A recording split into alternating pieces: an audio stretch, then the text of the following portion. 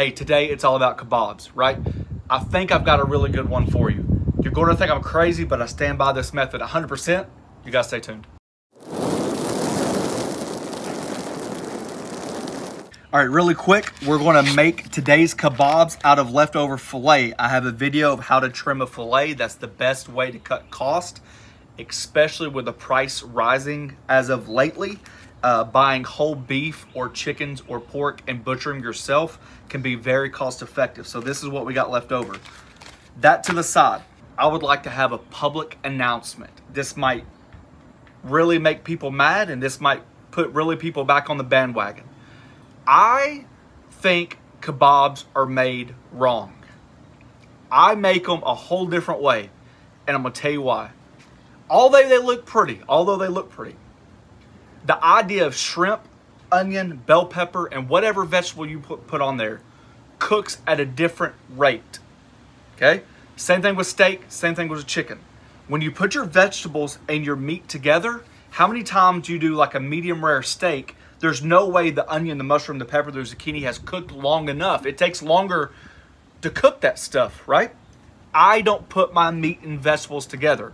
If you've ever been over for a family get-together or for a friendship get-together, whatever you call it, they know as well as I do that we make kebabs. I have meat kebabs and I have vegetable kebabs, and that is what we're doing today. Got it? All right. Vegetables of your choice. I will say this. Quick little tip. Dampen a rag, a paper towel. This is moist, and this is how you clean your mushrooms. Okay? You don't want to run these underwater. Just get the dirt off of there, and you can see that we've already cleaned them pretty well. You can see all the dirt and grime and all that stuff, right? So you're just taking the black dirt off, okay? When you're using kebabs, I have bamboo and I have metal, okay? Typically, we would say soak your bamboo skewers in water, but when you're using a griddle, it's not the open flame and it's not as important, okay? You don't have to really worry about soaking them when you're using a griddle. But I like my metal kebabs, okay? So this is what we're going to use, okay? When you do your kebabs, you want to try to make sure that your vegetables are cut and prepared pretty close to the same size. It goes back to cooking, right? How long does it take to cook a piece of onion or a piece of bell pepper all together? So that's one thing to think about. Your meat is the same way. We're going to cut that up and get to it in a second, okay? So all these vegetables I'm going to cut up, and then we're going to start skewering. All right, so I'm just finished up cutting my vegetables. I know you're thinking this is really, really strenuous just to do a kebab, but if you're going to do something, you might as well do it the right way, and I stand by it. I'm going to move the onions to the side. If you make a kebab and you oil it and you season it, what does the seasoning hold on to? In my opinion, absolutely nothing. So this is how I season my vegetables before I skewer them.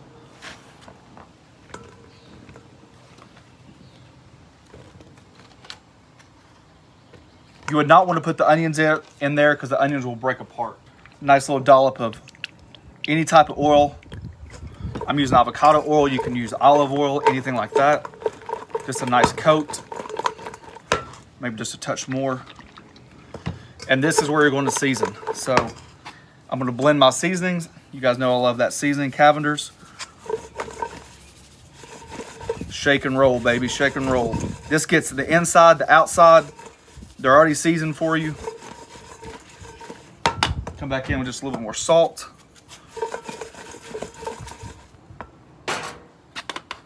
As you can see now, look. See how it's seasoned? Instead of just the outside, that's perfect, okay? That's a good tip. Boy, you really know what you're doing. Don't tell them that. I'll get harassed. All right. Make it any way you want, okay? We love our onions. We actually love it all. One thing I would shy away from, it's extremely hard. It doesn't work as often as you think it would, is tomatoes, right? Tomatoes burst. No rhyme or reason.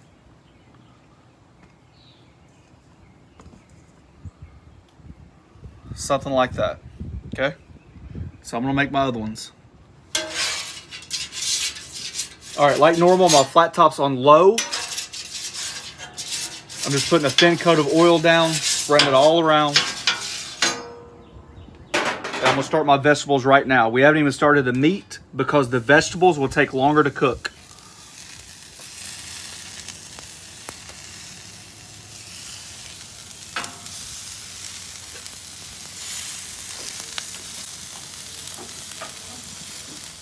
All right, we're gonna use the same bowl. It's the same common ingredients, right?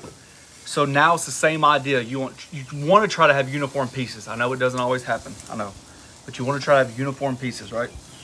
So the fillet muscles run this way. So I'd like to, let's just say cut it right in half. You guys can see the grain running. See that? You always cut against the grain. So we're gonna try to cut it one more time and then one more time.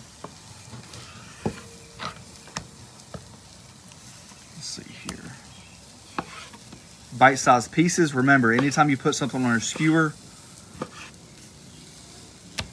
or you're making hibachi, remember how big the pieces have to be just to be able to fit in your mouth.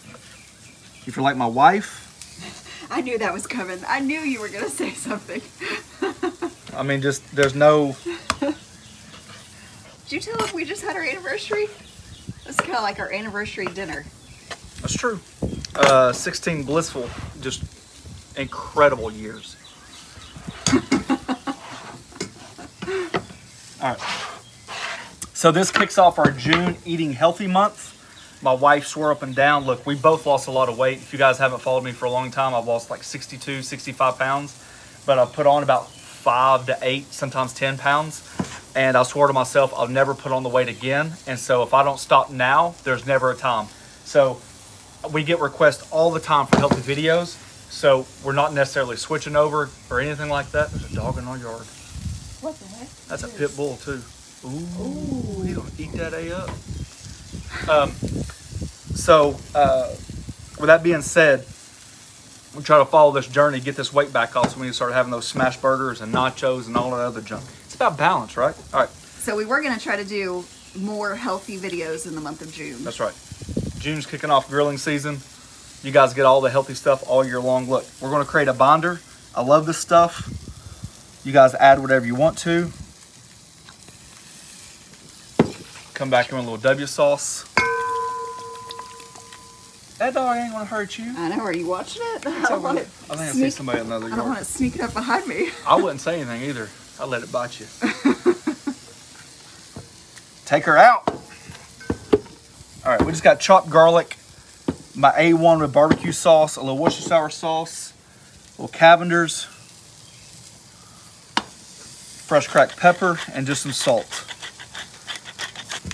I'm gonna let this stay in the bowl as long as possible. We're gonna go check our vegetables because there's no reason to put these on a skewer right now. Just let all that marinade, that sauce and everything just marry with the meat. All right, right before we flip them, just a little bit more touch of oil.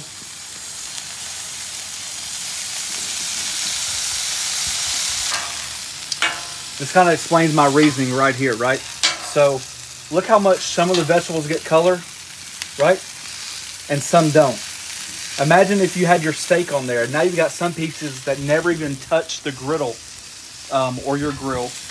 And the whole point of, I think, of a good steak is that char, right? So that's why I put the vegetables on first. These things take way longer to cook than it does a good piece of meat, especially when the meat is only about that big. Our vegetables are cooking. I'm sure you guys don't need to see me skewer a bunch of meat. But here we go anyways.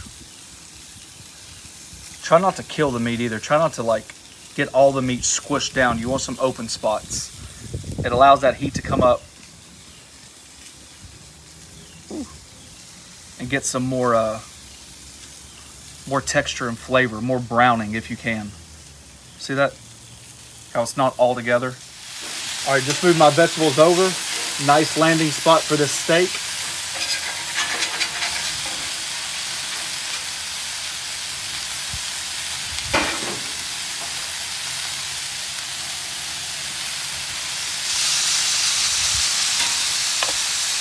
Just patting it down just a hair to try to get as much surface area on the griddle as possible.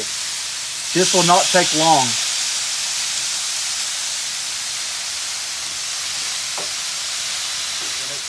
When you start moving it and release it from the griddle, you're good to go, okay? It's already got that sear on it. Flip it in a new spot, okay? Don't flip it in the same spot. That spot is cooler than the next spot you touch, right? So we're gonna flip. Look at that caramelization, right? See that landing zone right there? We're not gonna flip it right there.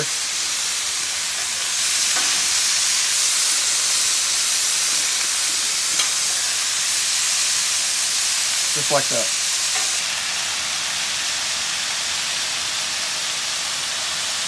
Not long at all. You know, we like our steak more on the medium rare to rare side. So we're gonna take it off, and just like normal, what do you do with your steak? Let it rest. Let it rest. I don't want to overcook my vegetables.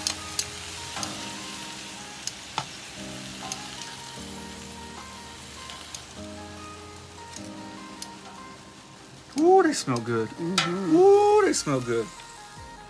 All right, guys, there you go. Super easy.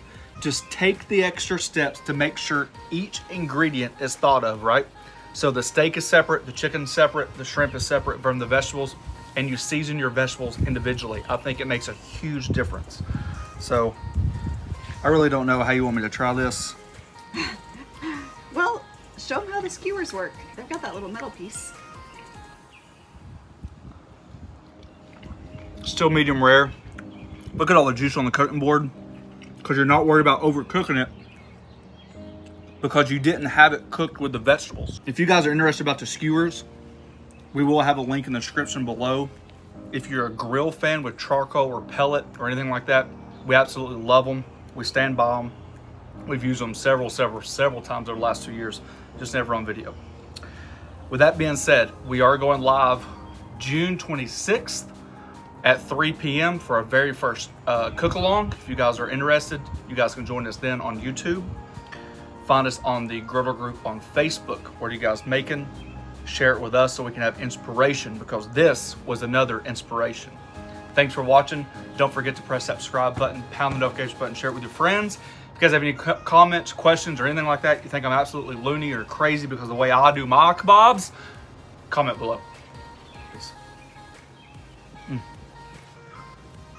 Give me a piece.